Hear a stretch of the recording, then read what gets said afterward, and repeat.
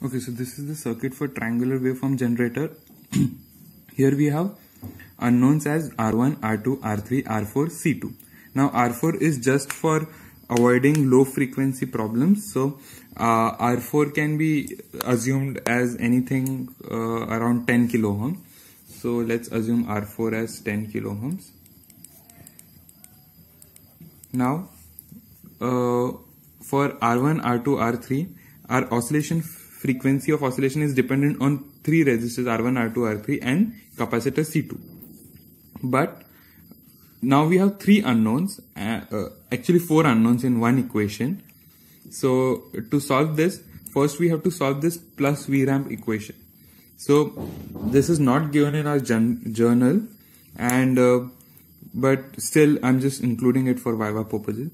So what is plus VRAMP? So this, if this is 0, this is 0 volts, this is plus VRAMP, and this is minus VRAMP, where plus and minus are usually equal for symmetric waveforms.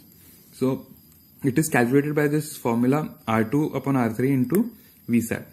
So usually we assume this R2 as 10 kilo ohms and R1 as 100 kilo ohms, or basically in that ratio, 1:10 ratio, so that we can get a proper waveform at the output. Okay, but we can assume anything according to your requirements. Now frequency of oscillation, so these three are already assumed.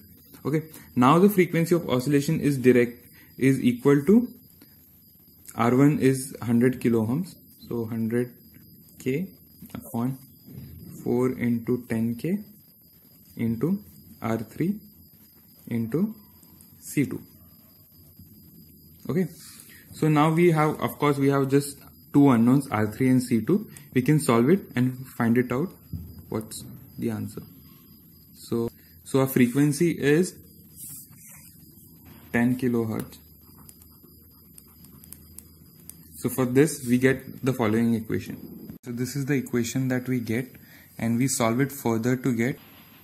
Okay, so here we assume, as we solve ahead, R3 C2 is equal to 1 upon 4000, and we assume C2 as 0.1 microfarad, and we get our R3.